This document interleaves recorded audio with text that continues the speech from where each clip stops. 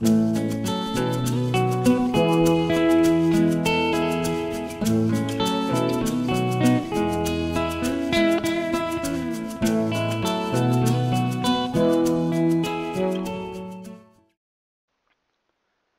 Fraser Coast dinghy cruising group is heading out on our second journey. This time we're heading across from Riverheads to the west coast of Fraser Island. We're planning to head up to Mackenzie Jetty, which was the site of the Z Special Forces Commando training group during the Second World War.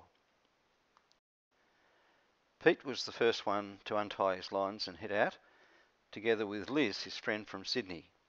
I have my wife Denise sailing with me today, and Life's also in a mirror, and he's sailing on his own.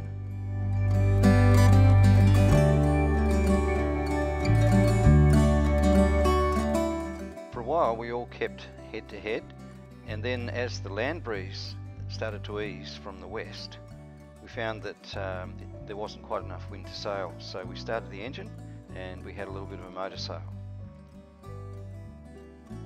We ended up about a mile or so ahead of the other two boats, so we sat there because it was pretty flat and decided to make a cup of tea for Denise and a coffee for myself.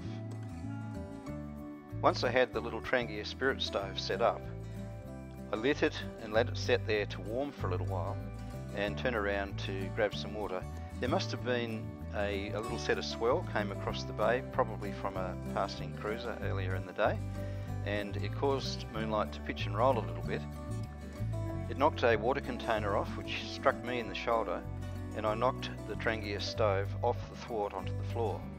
In the process of trying to catch it, I managed to throw most of the working parts of the Trangia over the side. Can't even remember doing that, but grabbed the fire extinguisher, and to the accompaniment of two pretty significant white mushroom clouds, managed to put the fire out fairly quickly.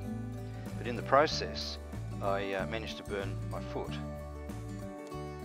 So I slung my foot over the side and dragged along in the water, which brought some relief, and gradually the other guys caught up to us, and they were of course quite interested in what the mushroom cloud was all about. They'd assumed that I had some kind of major engine failure, but I think my foot dangling over the side probably gave more of the story away. We continued on our way towards the west coast of Fraser, and in that area there's a bit of a coral reef that extends south from Woody Island. The water there is probably a metre or less deep, and it's not that well marked, so we sort of went around in circles for a little while, steering away from the shallow sections until the Fraser Island ferry came past, showing us where the channel was. So we backtracked a little bit and then followed the path of the ferry along a dogleg heading north. The wind had sort of swung round to the south by then, and so we had a downwind run and we were assisted by a 2-knot current. And pretty soon we were able to swing around to the east, and we had a beam reach into shore, landing at Mackenzie Jetty.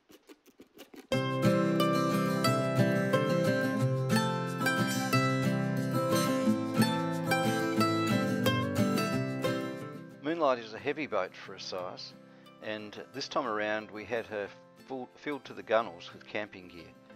We used to travel with far less in our youth, but nowadays the camp chairs, the table and the mattress are mandatory items, especially the mattress. We arrived at the shores of Fraser near Mackenzie Jetty in the early afternoon on the high tide. Lowering the sails on Moonlight takes a little bit of extra care over a modern masthead rig. It can give you a serious clunk on the head if you're not careful, which is probably why some sailors prefer bamboo.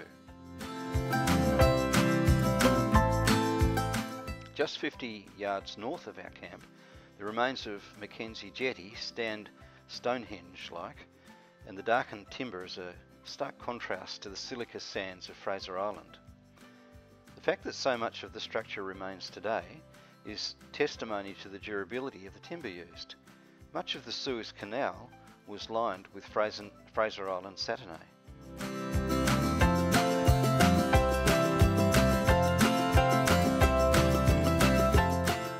Our interest in Mackenzie Jetty had its roots in its military history. The area was used for jungle training by the Z Special Forces, an Australian commando unit during World War II. There are quite a few relics of the period that remain scattered throughout the high dunes. In preparation for climbing up into the dunes to explore the old commando camp, Denise washed and dressed my foot with some antiseptic cream. The medical kit that we had proved to be totally inadequate, and I've resolved to get some decent gear together for the next trip. Peter lent me his fluorescent yellow neoprene boots, which turned out to be the height of fashion, but worked really well to keep the sand out. And up here on top of the dunes is the remains of the Commando school used by Z Force for specialist training, which was used to raid Singapore in 1943 and again in 1945. And my dad was in the Commandos at that time, and he wanted to volunteer to train here. And in the interview they asked him if he'd like to rescue his brother who was in Changi at Singapore, and he said of course I would.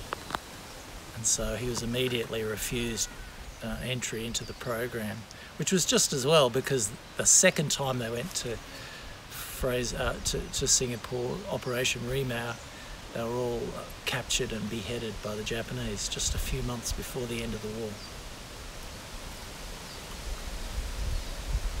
Pete's dad was accepted into the Commandos at the age of 16. They didn't expect him to pass the training, but when he did, they held off to his 17 before he was allowed to serve. Pete's dad went off to New Guinea, where he was involved in covert operations against the Japanese. You just gotta love those high-vis neoprene boots, Chris. Back down on the beach, some of the rusting relics like this tractor, half buried in the sand, belong to the timber era, and in the distance you can see a boiler that used to run the sawmill.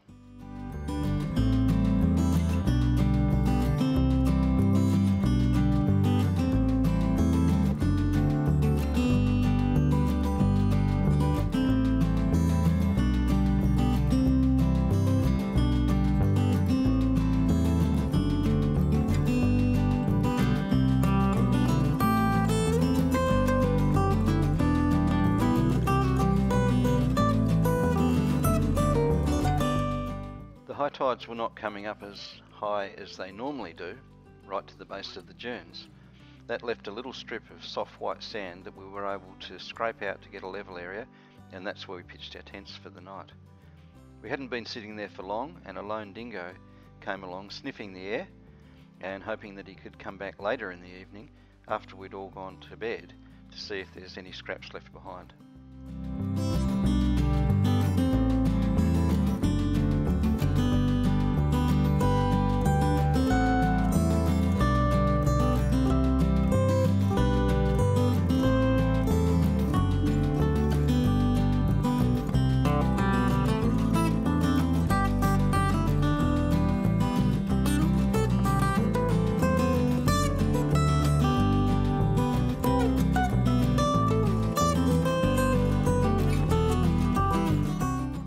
Dingoes of Fraser Island pretty much mind their own business. It's very important if they do approach you that you've got to show them who's boss. It's not a bad idea to carry a stick, and usually if they see a stick in your hand, they know to stay clear.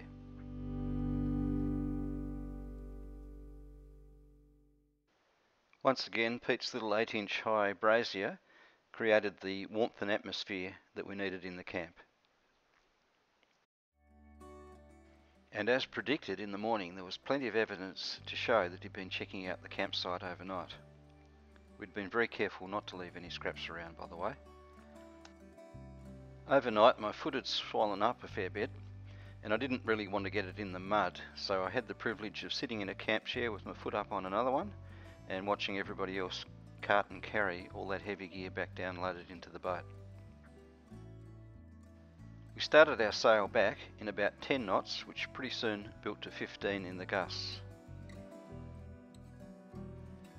Looking back up towards the top of the mast, you could see how the top yard flexes to leeward and spills huge billows of wind in the stronger peaks. When I went forward to let down the main, Denise was at the helm, and we were hit by a stronger than usual gust, which made us heel quite a bit. Little boats like this don't generally capsize. She's very stable, but what they do is they take in huge gulps of water aft of the shrouds. Soon I was lining up a small space between two groups of fishermen at the marina. They love to poke stick at people when it turns pear-shaped, but this time I timed everything just right, and I stepped off in a graceful movement in what was a perfect park.